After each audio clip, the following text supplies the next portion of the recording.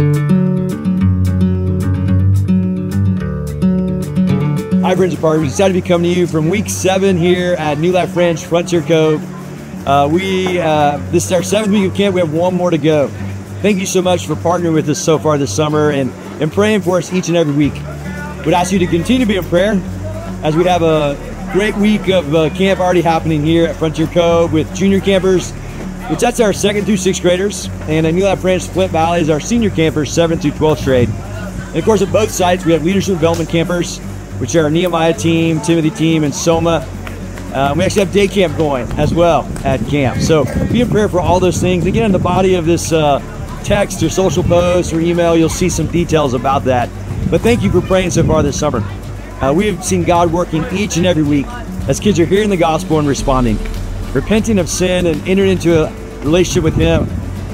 Understanding our theme verse of John 14:6, where Jesus says that I am the way, the truth, and the life. No one comes to the Father except through me. We love what's happening each and every week. So continue to be in prayer. Continue to be in prayer about other things I've mentioned as well. Our Generations campaign. Again, we're in the public phase of that where thankfully we already have raised or have pledged $5.7 million, which is awesome.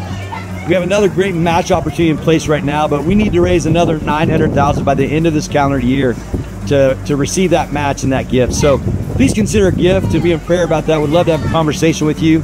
There's information on our website about that. And again, our Mission 1914 Camper Scholarship Fund. We never want finances to hinder kids from coming to camp. This summer we've given close to $660,000 away. We're trusting the Lord to provide those funds to fulfill our budget needs this year. By the end of this calendar year. So please be in prayer about that as well. Man, I love these weekly updates. I love seeing these kids here at junior camp again, lining up, getting ready, washing their hands, going into the dining hall to have a great meal. I just finished getting off the boat, which is a great time each and every week. So again, thank you for partnering with us. I know I've mentioned this before, but man, Tuesday is one of my favorite days. I come over to the Cove, get to see all these junior campers, get to drive the boat. But I also get to see my daughter. That's right, my 2nd of 5 kids. She works here.